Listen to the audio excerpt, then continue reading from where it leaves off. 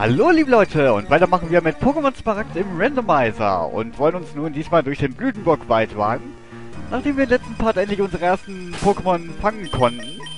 In dem Fall Heras als Kamerupt und Linkfan als Voltilam. Wollen wir uns jetzt endlich mal weiter hier durchwagen und mal schauen, was hier in diesem Wald alles auf uns lauert. Tipps für Trainer. Jedes Pokémon, das am Kampf teilnimmt, erhält Erfahrungspunkte auf. Ja, das hatten wir ja schon. Ja gut, wir wollen jetzt aber wissen, was wir genau hier haben. Ich denke mal, wir nehmen auch ein paar Trainer hier mit. Genau wie den. Hoffentlich sind die Pokémon jetzt stark genug für die. Aber das werden wir ja gleich sehen. Ich habe eine Menge Pokémon gefangen. Los, los, los, mein Käfer-Pokémon-Team. Mal schauen, wie viele davon wirklich Käfer sind. Okay, was hast du denn wirklich? 4 Pokémon, okay. Du hast auch eine Geschlechtsumwandlung gemacht, sehr schön. Geh weiter, das ist Wasser, soweit ich weiß. Warum kann Voltilam noch keine Elektroattacken? Das wäre so praktisch jetzt, aber gut, das ist nur Level 3. Den kriegen wir locker platt. Mal schauen, wie viel Schaden jetzt Blub auf Voltilam macht. Okay, mit einem Volltreffer macht es 5 Stück, okay. Dann ist das Geber ja echt nicht besonders stark. Aber ich glaube, die Entwicklung ist irgendwie zum Teil Käfer. Kann das sein? Ich habe es gerade nicht ganz genau im Kopf. Forstelka, ja toll, da muss ich wechseln. Das ist Stahl, soweit ich weiß. Und da... Feuerattacken hast du, oder? Scheiße, ich wollte die Attacken da... Nein, okay, machen wir es einfach mal. Ich glaube, es hat sogar eine Feuerattacke, dann haben wir da schon mal einen großen Vorteil. So, dann wollen wir mit dir mal zeigen, was wir drauf haben. Ja, wir haben Blut, okay. Na toll, wir treffen nicht. Ich hasse diese Attacke. Aber ich glaube, da bin ich nicht der Einzige. So, und tschüss. Das ist sehr effektiv, wer hätte es gedacht. Gegen Stahl ist klar. So. Somit hast du Level 6 erreicht, Heras. Sehr schön. Ja, die Werte gehen. Igel-Lava, ach du Scheiße. Ich habe kein Pokémon dafür. Dann würde ich sagen, setze ich nochmal Linkfan ein. Tränke habe ich ja noch ein paar, soweit ich das richtig im Kopf habe. Jetzt wird es auf jeden Fall sehr interessant. Schon eine Weiterentwicklung von Feuriegel. Ich glaube, es wird schwierig, aber gut, das ist gerade mal Level 3, aber es ist eine Weiterentwicklung. Das gibt auf jeden Fall eine Menge Erfahrungspunkte. Vielleicht kriegt Linkfan dadurch schon Level 7. Ich meine 8. Mal gucken, ob das reicht. Nein, bitte nicht die Sicht verschlechtern. Oder die Genauigkeit in dem Fall. Ist eigentlich dasselbe. Ihr wisst, was ich meine. Wichtig ist, dass unser guter Linkfan mal ein paar weitere Attacken bekommt. Vor allem eine Elektroattacke, die sehr nützlich wäre. Ich wünsche mir halt trotzdem immer noch, dass ich das Kanimani hätte. Aber das wollte ich ja nicht im letzten und im vorletzten Part. So, Level 7 hat er schon mal. Der kriegt keinen Angriff, okay. Dann wird wahrscheinlich hier alles auf Spezial hinauslaufen. Scaraborn, Käfer-Pokémon. Käfer im Kampf, glaube ich. Ich würde mal sagen, ich lasse Linkfan drin und es fehlen leider ein paar Erfahrungspunkte für Level 8. Aber klang mit der Vermutung gar nicht mal so verkehrt. So, versuchen wir es weiter mit Tackle. Okay, ja, ist mit der Genauigkeit... Achso, ja gut, das war Scaraborn, verdammt. Ich habe jetzt auf den Namen gar nicht geachtet. Na gut, aber Linkfan hat es jetzt auch nicht gerade leicht durch diese Sichtverschlechterung. Yay, paralysiert. Okay, Voltilam hat wohl eine sehr praktische Fähigkeit, die ich mir gleich mal angucken werde. Sowieso wollte ich eigentlich auch noch in diesem Part nachgucken, was jetzt die ganzen Fähigkeiten und die ganzen Werte der beiden Pokémon sind, die ich noch gar nicht nachgeguckt habe, die ich jetzt gefangen habe. Das habe ich im letzten Part total versäumt. Ich denke mal, hier in diesem Part werde ich sowieso auch mehr damit Zeit verbringen, hier meine Pokémon zu trainieren und ja, erstmal wilde Pokémon wieder anzutreffen und komm, es ist nur noch ein Angriff. Linkfan, enttäusch mich nicht. Okay, scheiße, tut mir leid, Linkfan. Danke für den Silberblick. So, Linkfan, jetzt bitte, bitte, bitte, bitte, bitte, ich riskier's.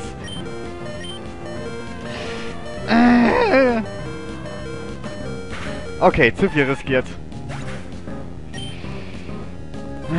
3-mal hintereinander. So ist die Sicht so verschlechtert worden. Scheiße. Aber wie heißt es so schön? No risk, no fun. Trotzdem ärgerlich. Komm, jetzt verbrenne ich dich. Danke, Heras. Das Vieh hat's verdient. Die Erfahrungspunkte werde ich mir für Link-Fan aber nochmal wieder rausholen.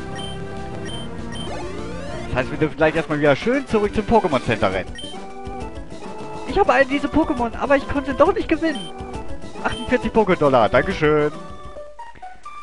Ach ja. Wir werden hier noch sehr viele Pokémon treffen, Leute. In dieser dritten Generation. Und ich bin sowieso gespannt, was noch alles hier auf uns wartet. Ich mag hier gar nicht durchgehen. Hier ist Lugia. Was ich sowieso nicht fangen kann. Ich sag's ja. Okay. Ich könnte es gerne ja nochmal versuchen, aber ich glaube nicht, dass ich wirklich weiter mitkomme, weil mit Wirbelwind bin ich dann sowieso weg. Dafür ist halt wirklich keine andere Attacke drauf. Ich werde gleich sehen. Nö. Es ist offiziell, es hat nur Wirbelwind. Ach ja. So, Pokémon Center brauchen wir nicht. Aber, ja. Werden wir jetzt mal unsere Pokémon heilen. Und ich habe euch auch noch eine Frage an euch. Für diejenigen unter euch, die es hoffentlich vielleicht auch schon mitbekommen haben. Nintendo hat ja vor kurzem eine Direct rausgehauen mit den neuesten Pokémon-Editionen mit den Namen Sonne und Mond. Mittlerweile sind sie von Farben auf Buchstaben jetzt zu Planeten gegangen. Ich meine, mittlerweile geht die Kreativität von den Titeln her, denen glaube ich aus, aber ja, müssen die wissen. Ich frage mich ja sowieso, was da für Pokémon alles kommen werden. Dürfte vielleicht interessant werden, vor allem was wirklich mit Sonne und Mond damit bezweckt wird. Vielleicht irgendwie, dass es so eine Art tagesabhängig ist, was für eine Edition man hat oder so. Keine Ahnung. Mich würde mal interessieren, was ihr davon haltet. Ne, das wollte ich gar nicht nachgucken. Die Pokémon wollte ich mal kurz. So, Link-Fan ist vorne.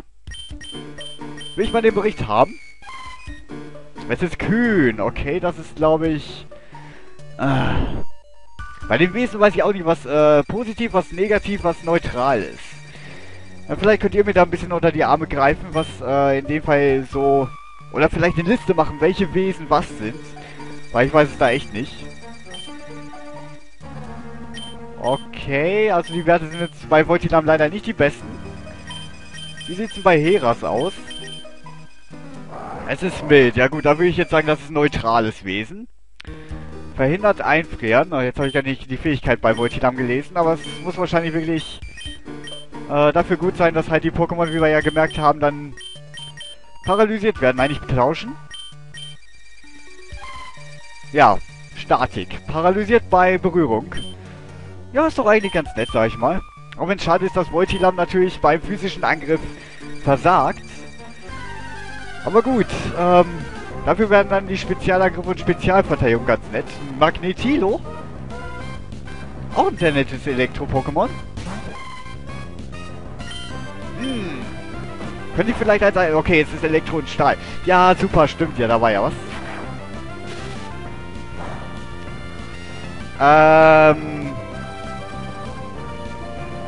Das ist nicht gerade vorteilhaft mit Voltilam gegen... Das wäre auf jeden Fall was für... Quatsch. Das wäre auf jeden Fall was für Heras. Auch wenn es direkt erledigen würde mit Glut. Aber so könnte ich wenigstens Heras etwas leveln. Müsste mir nur überlegen, ob ich dieses Magnetilo auch fangen will. Vielleicht warte ich, vielleicht finde ich auch noch die Entwicklung. Wobei, Wahrscheinlichkeit dafür ist gering. Was ist es? Okay. Wisst ihr, was ich jetzt mache? Ich habe ja gesagt, Link-Fan kriegt die nächsten Erfahrungspunkte, also kriegt er sie auch. Mit dem nächsten Angriff müsste Magnetilo erledigt sein.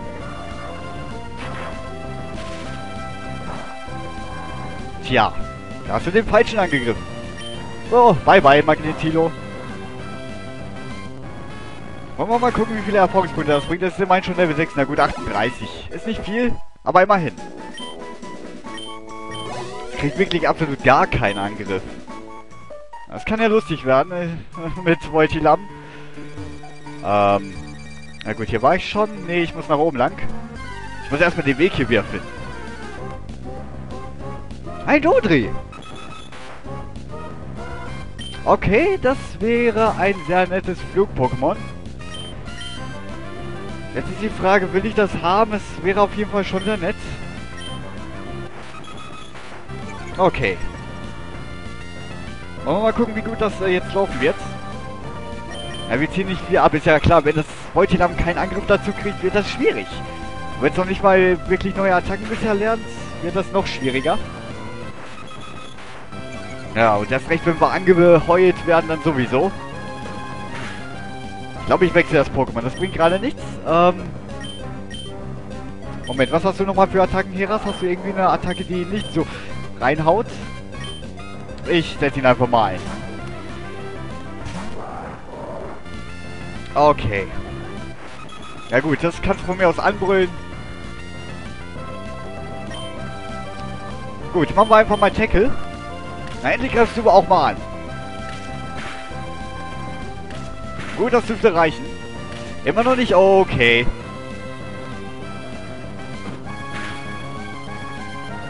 Moment, ich werde einmal heilen.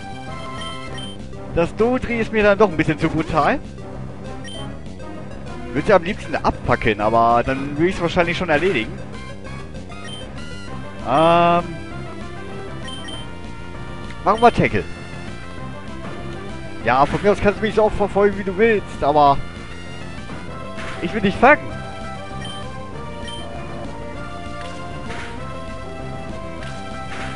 Wehe, du erledigst den jetzt. 3-mal schon wieder. Okay, wir können auf jeden Fall versuchen, den Pokéball zu werfen. So, wo haben wir es denn?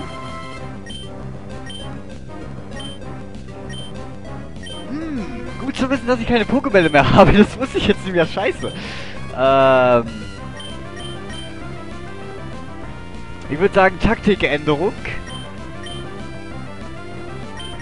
Tut mir leid, Dodri, aber das war's mit dir. Oder auch nicht. Jetzt aber. Bisschen ärgerlich ist das jetzt schon. Warum habe ich keine Pokébälle mehr? Ja, warum nicht? Weil ich sie alle verschwendet habe. Und ich komme durch diesen Wald gerade kein Stück, weil ich jedes Mal zum Pokémon Center rennen muss, um meine Pokémon wieder zu heilen. Durch diese Wiese mag ich echt nicht gehen, weil ich schon weiß, ich treffe wieder einen Beutelam, aber gut, das habe ich schon. Nein, ich meinte eigentlich wegen Lugia. Was ich sowieso nicht gefangen kriege, es sei denn, ich will das A10 hier einsetzen. Aber wie gesagt, das wird wahrscheinlich eine Qual. Weil wir das ja wirklich scheinbar nur Wirbelwind kann und da habe ich keine Chancen. Deswegen lassen wir das einfach erstmal links liegen, das Lugia. Und sehen jetzt einfach erstmal zu, dass wir so jetzt durchkommen. Wir wollen schließlich noch die nächste Stadt erreichen. In diesem Part komme ich wirklich kein Stück voran. Ja. Ich werde trotzdem gucken, dass wir wenigstens noch durch diesen Wald halbwegs kommen. Wobei ich auch noch weiß, was mich in diesem Wald erwarten wird. Wenn ich das richtig im Kopf habe, falls das hier in dieser Edition auch so ist. Naja, wollen wir mal schauen. So, und ich habe ja schon bekämpft. Du klappst mich die ganze Zeit an. Eine Labrusbeere. Ich werde mir die ganze Beeren mal kurz angucken. Müsste auch eigentlich auch beistehen, was die bewirken. Bewirkt Selbstheilung bei Vergiftung, bei Verbrennung. 10 KP. Sehe Pokeriegel-Zutat in Lehmboden, damit Chemie wächst. Okay. Pokémon werden freundlicher. Grund-SP-Verteidigungswert sinkt. Nee. Lassen wir das. Brauchen wir nicht. Wir verzichten drauf. Okay. Das ist hier also auch. Kein einziges zu finden. Hallo, du hast nicht zufällig ein Pokémon namens Knilz hier gesehen? Ich liebe diese Pokémon. Nein, das habe ich nicht gesehen. Ich habe einen Magnetilo und ein Dodri gesehen. Ah ja, da ist er ja. Ich wollte dich eigentlich aus den Hintern eingreifen. Aber du trödelst wohl auf ewig im Blütenburg Wald herum, oder? Das Wort macht mich krank. Also hier bin ich. Hey du, Forscher von Devon. Gib sofort die Papiere her. Attacke! Du bist ein Pokémon-Trainer, oder? Du musst mir bitte helfen. Achso, das hat wahrscheinlich der Devon-Typ gesprochen. Was machst du eigentlich? Was? Du schützt ihn? Niemand, der sich Team Aqua in den Weg stellt, kann auf Gnade hoffen. Niemand! Los, kämpfe gegen mich! Okay, unser erstes Duell gegen Team Aqua. Ich muss ja sagen, dass im Remake, also Omega Rubin und okay, es gibt also auch weibliche Mitglieder in Team Aqua. Das im Remake, das Interessante ja ist, dass sie solche Massenkämpfe gemacht haben. Wo ich das erstmals herausgefunden habe, dachte ich nur, das wird sehr genial. Die große Enttäuschung ist, dass es alles immer dieselben Pokémon sind, die in diesen Massenkämpfen eingesetzt werden, was ich schade finde. Okay, das Boden. Moment, da kann ich aber trotzdem Tackle einsetzen. Wobei, nee, ich glaube, ich wechsle, weil Angriff bringt ja nichts. Ja, wie gesagt, es werden da dieselben Pokémon immer eingesetzt, 5 Stück. Und die Level sind sehr niedrig, weshalb ich sehr schnell enttäuscht war von diesen Massenkämpfen. Das ist wirklich sehr schade, weil Massenkämpfe denkt man, das wird richtig klasse. Es werden verschiedene Pokémon eingesetzt, man muss wirklich strategisch vorgehen. Nee, das haben die wirklich, ja, nicht so toll gemacht, wie ich es erwartet hatte. Wie viel bringt eigentlich Glut gegen Feuer? Na gut, nicht so effektiv. Das hat noch einen zweiten Typ, oder? Oder hat das nur Boden? Also Boden weiß ich definitiv. Da machen wir auch mal Bodenangriff. Boah, so viel gleich? Naja, immerhin. Wir haben es fast erledigt. Okay, komm, mach Tackle. Okay, das war dumm. Danke für den Rudenschlag. Oh Mann. Ich bin wenigstens noch schneller, also machen wir noch einmal Intensität 4, das dürfte aber reichen. Ich riskiere gerade viel zu viel. Bye bye, Rehorn. Linkfan erreicht Level 9, sehr schön. Das ist wirklich so etwas, dass ich... Oh, endlich Donnerschock. Wirklich bei den... Ja, bei Omega Rubin und Alpha Saphir sehr enttäuschend fand. So. Wenn man schon sowas wie Massenkämpfe oder... Wie es jetzt genau nochmal bezeichnet wurde, weiß ich gerade nicht mehr. Ankündigt, dann... Ja. Hätte man da wirklich schon etwas Interessantes machen können. Ich meine, es ist zwar cool, wirklich so viele Pokémon auf einmal zu treffen, aber wie gesagt, die gleichen Pokémon, sehr niedriges Level, gleich schade, weil... Ja... Es ist nicht besonders, ja, man kann da nicht wirklich taktisch vorgehen. Es ist aber wirklich lustig, wenn man gegen 5 gleiche Pokémon antrifft und die alle mit einem Schlag erledigt, wie die dann in der Reihe umfallen. Das ist das einzig Amüsante dabei. Aber wie gesagt, es, ja, ist wirklich meiner Meinung nach etwas enttäuschend. So, du hast mich geleimt, du bist stark. Na, wenigstens kriegen wir etwas Geld von ihm. Ja, du hast vielleicht Nerven, dich mit Team Aqua anzulegen. Los, kämpfen wir noch einmal. Das will ich jetzt zu gerne sagen, aber ich habe keine Pokémon mehr. Außerdem sind wir, Team Aqua, auf dem Weg nach Metaros City. Für heute lasse ich dich gehen. Das war aber mehr als knapp. Dank dir konnte er mir diese wichtigen Papiere nicht rauben. Ich weiß, ich gebe dir diesen Superball als Dankeschön. Wollen wir es doch mal mit Kanimani versuchen? Hat dieser Schuft von Team Aqua nicht gesagt, dass sie irgendetwas in Metaros City erledigen wollen? Oh oh, das ist ein Notfall, ich darf keine Zeit verlieren. Oh oh, nee, das klingt echt nicht gut. Okay, du bist kein Trainer, den ich bekämpfen müsste. Aber ich will mal kurz mit dir reden. Halt, bleib stehen, halt still. Hey du, geht es deinem Pokémon gut? Wenn deine Pokémon schwach sind und du Kämpfe vermeiden willst, solltest du dich von hohem Gras fernhalten. Aha, wenn ich es mal könnte. So wie hier geht's gerade gar nicht. Das war wieder so ein Käfersammler. Ich würde sagen, ich heile erstmal meine Pokémon. Ich habe jetzt auf jeden Fall einen sehr netten Superball. Und ich würde wirklich in Erwägung ziehen, nochmal versuchen, das Kanimani zu fangen. Wisst ihr was? Ich würde sagen, das mache ich im nächsten Part auch noch einmal.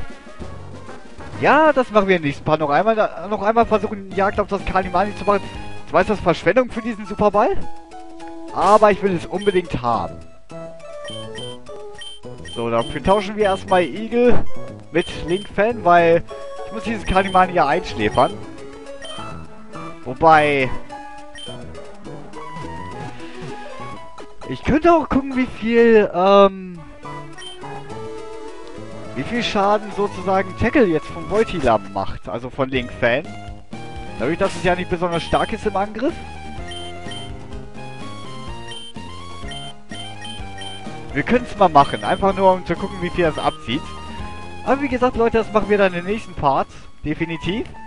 Und dann gehen wir wirklich durch diesen Wald endlich durch, damit wir noch in Metaros City ankommen und vielleicht sogar noch die erste Arena bewältigen können. So, deswegen würde ich sagen, verabschiede mich hier einfach mal erstmal und sage, wir sehen uns im nächsten Part wieder. Bis dahin auf Wiedersehen. Auch wenn wir nicht viel geschafft haben im nächsten Part, hoffentlich haben wir etwas Erfolg.